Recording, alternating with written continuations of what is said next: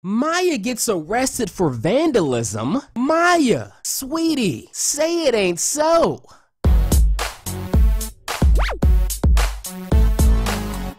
What's going on YouTube? So Girl Meets True Maya just got a lot more interesting. And let me just go ahead and confirm right now that Girl Meets True Maya is not about her sexuality. No real surprise there. I always thought that rumor was kind of a stretch. I knew Disney didn't have the balls to do that. But that doesn't mean that True Maya isn't gonna have a lot of drama in it. Because according to my sources, man, I've always wanted to say that, Maya gets arrested for vandalism in this episode. And she says, and I quote to Riley, Farkle, and Lucas, "You want the old Maya back? You got her." Whoa, whoa, whoa, what is going on here? Who the hell asked for this Maya? Now, if I remember correctly, there was an episode sort of similar to this, where Sean was acting up and acting really out of character himself, and hanging with a really bad crowd and doing a lot of bad things. And I believe he came very close to vandalizing Mr. Feeney's car. Now, it's been a really long time since I've seen that episode, but I'm pretty sure I'm correct on that fact. I know Sean was really acting up in the episode similar to how Maya is in this episode. And Maya is also supposedly framed in this episode. And nobody believes that it wasn't her,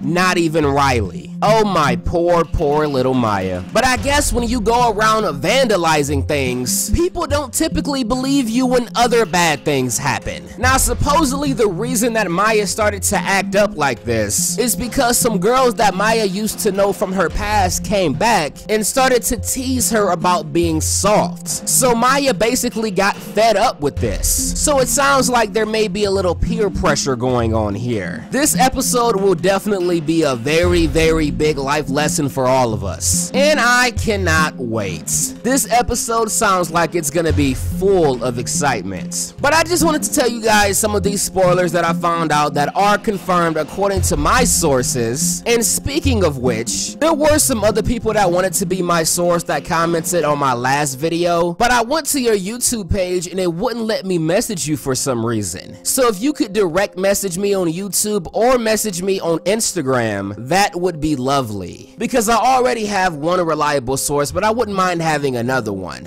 But I'm done talking. Let me know what you guys think about these spoilers in the comment section below. And if you haven't already signed the petition to move Girl Meets World to Freeform, the link to do that will be in the description box. But if you guys enjoyed this video, you know what to do. But as always, until next time.